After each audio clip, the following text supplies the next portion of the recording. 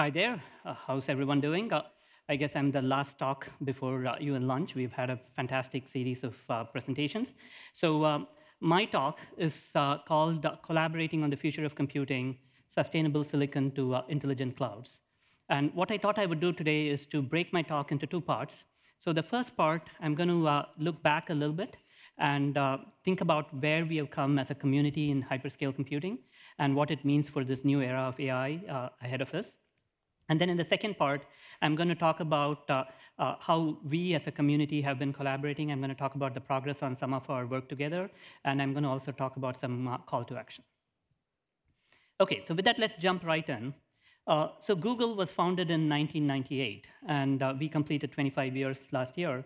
And given that a lot of what we consider hyperscale computing came from some of the innovations at Google, I thought we could take a look back at Google's 25-year history of hyperscale computing and see what are the common themes that come across. And I'm going to do that in 5-year epochs. And so the first 5-year epoch was really about introducing scale-out computing. And very early on, Google realized that for a workload like web search, you really need huge amounts of computing and storage. And so this era was characterized by a lot of scrappy computing. So how many people here have seen the Google Smithsonian corkboard servers? OK, a few people there. OK, and then you can see there was more creative cooling, as you can see in this picture as well.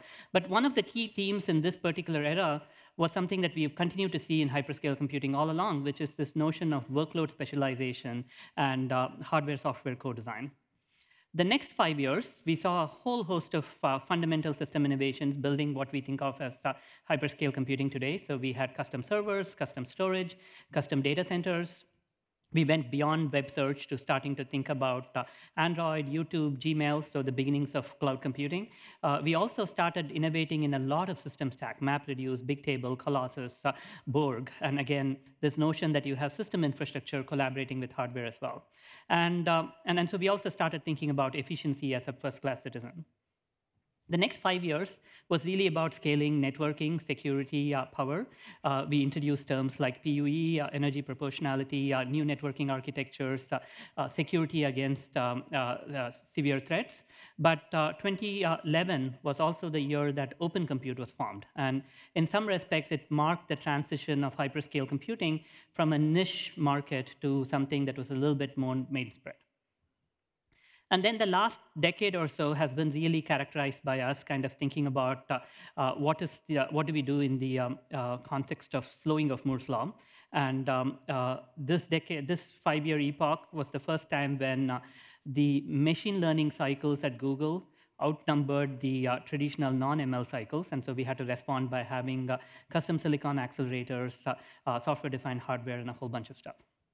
And now where we are today is hyperscale computing has truly come into its own, where we are now the societal infrastructure handling cloud workloads, AI workloads, thinking about optimizing across performance, efficiency, sustainability, reliability, and so on. So now, while there's a whole bunch of innovations, and we have a really nice paper that you can go look at our webpage on, one of the common themes that is fundamental in my mind to hyperscale computing is this notion of holistic design. So we've always been thinking about cross-stack, cross-disciplinary innovation at scale. And so this is the same theme that we are going to also start seeing in the next era, which is really, I guess we haven't talked about AI at all so far, have we? So the infrastructure supercharged for AI. So how many people here in the audience work on something relating to AI? OK, everyone, good. So again, the key theme of hyperscale computing here, which is this notion of holistic design, really applies in this era of AI as well. And so we start thinking about silicon chips, and then we go beyond chips to starting to think about systems. How do we think about distributed ensembles and so on? And it's not just systems. We start going beyond systems to platforms, hardware, software, co-design. And it's not just platforms. We also start thinking in terms of ecosystems as well. So to put that in context, let's take our journey on TPU. Most of you have heard of the Tensor Processing Unit, which is Google's custom silicon accelerator. We've had multiple generations of that. We recently announced the Trillium TPU as well. And so if you look at what we started off with, we did a whole bunch of innovations in terms of having custom silicon for new data formats. accelerators for matrix multiplication, embeddings, new memory hierarchies like HBM, and so on. But then really the magic happened when we took these chips and built larger systems out of that. And a bunch of really foundational innovations, one around liquid cooling. Google announced that we have more than a gigawatt of liquid cooling deployed in our data centers. This was like a few months back. And then power, how do we kind of get the green, sustainable power to power all this amazing needs for AI?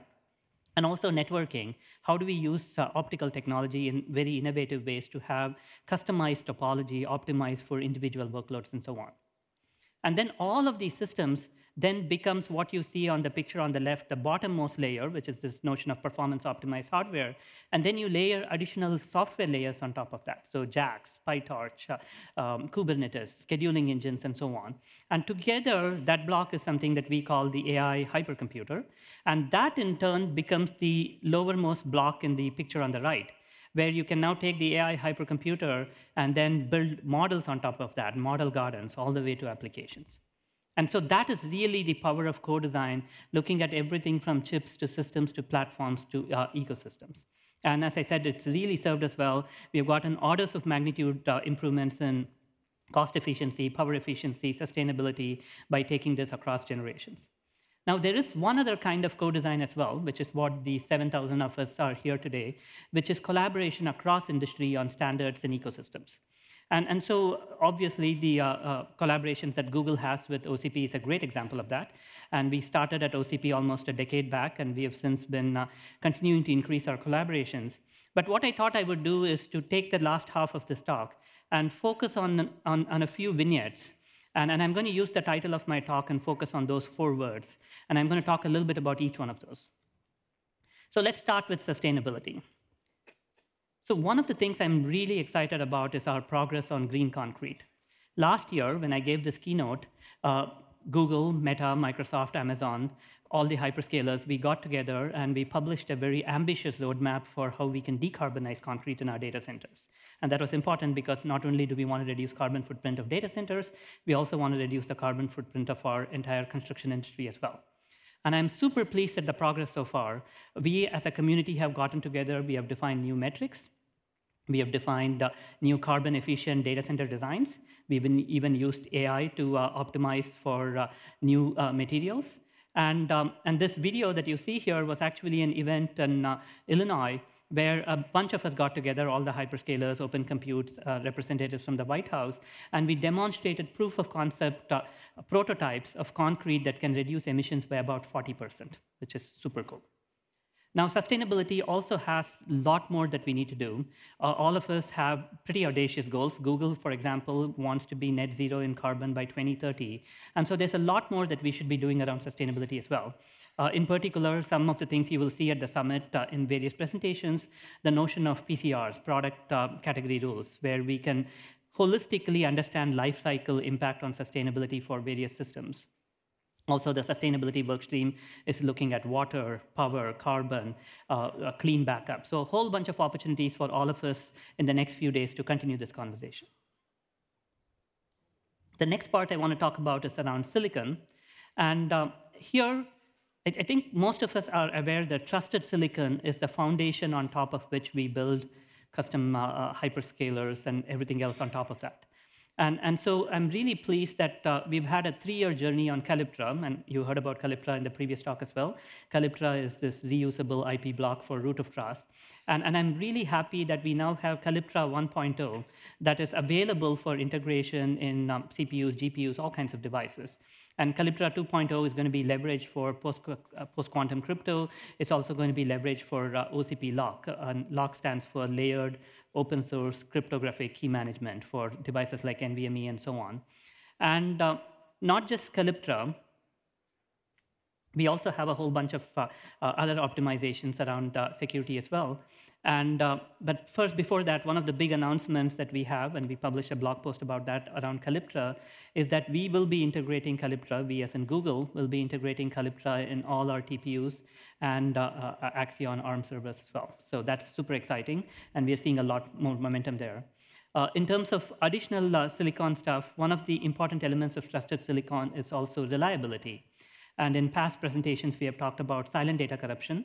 And again, in the summit, you will see some fantastic progress there in terms of industry-academia collaborations. We have also published our Resilience 1.0 spec, where we are talking about more open sharing of data, open frameworks, and so on. So lots more to be seen there as well. So then I want to spend a little bit of time on AI accelerators. And again, this was an area when we came last year, we had a call to the community to say, hey, let's all get together and work on standardizing AI systems. And we have really delivered. Everything from standardized accelerator systems and working together as an industry to come around firmware updates, management interfaces, reliability, serviceability, to also starting to think about software ecosystems, XLA compiler, JAX, and so on, but also thinking about OCP data formats, which I think is super exciting. And also a lot of advances where we have gotten together and looked at both scale-out and scale-up networking.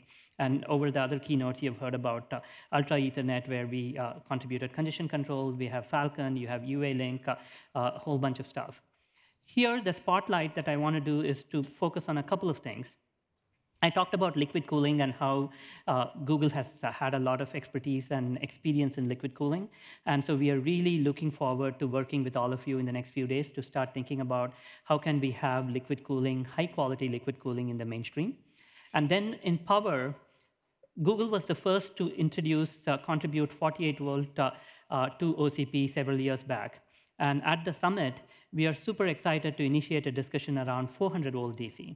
And especially when you look at the density and requirements of AI systems, 400 volt DC can have some super exciting implications, not just on efficiency, but also on how much density in the payload that you can have as well. And so I'm really looking forward to seeing where these discussions go. And then finally, I want to talk about infrastructure. And infrastructure, obviously, is the bread and butter of open compute. So you can see that the list is really long. And so everything from standard SSD networking, server stuff, to this video is really cool. This is our open sourcing of random shock and vibration testing, which I think is super important. But we've also contributed in other leadership activities as well, whether it is the OCP advisory board that we helped in creating and kickstarting, or looking at various streams around AI and sustainability. And so here, the spotlight I want to kind of really look at is the innovations we are announcing around robotics in the data center. And Google is talking about it. Other partners are also talking about it. And you can see the video, whether it is anything from material movement, rack movement, to monitoring, to repair and servicing, to media management. Robotics can be very profoundly transformative in how you think about data center operations, scaling much, much more, while also having safety and reliability as well. So I'm really looking forward to starting this conversation and seeing where we go there as well. And then finally, our biggest contribution. So we do have a Google lounge, and I'm told we have a barista with some fantastic coffee. So please come over there. If you scan the scan code, you will see a bunch of subject matter experts having various sessions and presentations. So we look forward to seeing all of you and continuing this conversation as well. So very quickly, closing the talk here, and also closing the series of keynotes that you've seen so far, we as a community have a lot of stuff to be proud of. 25 years of hyperscale computing, tons of innovation. We have set the stage for this next big era of AI that we are all embarking on. So to put this moment in context, it's worth thinking about prior revolutions, whether it is the industrial revolution that transformed manufacturing, or the information revolution with the mobile internet and so on. We are now obviously in an intelligence revolution. And much like other revolutions, this is going to be fundamentally transformative to society as well. And the only way we're going to be able to pull this revolution off is all of us getting together to work on the community, the computing that powers AI. And really, this computing is going to be driven by co-design across systems, co-design across hardware and software, but also collaborative co-design across us as a community, looking at the right industry ecosystems as well. So with that, thank you for your time. Please enjoy the rest of the summit.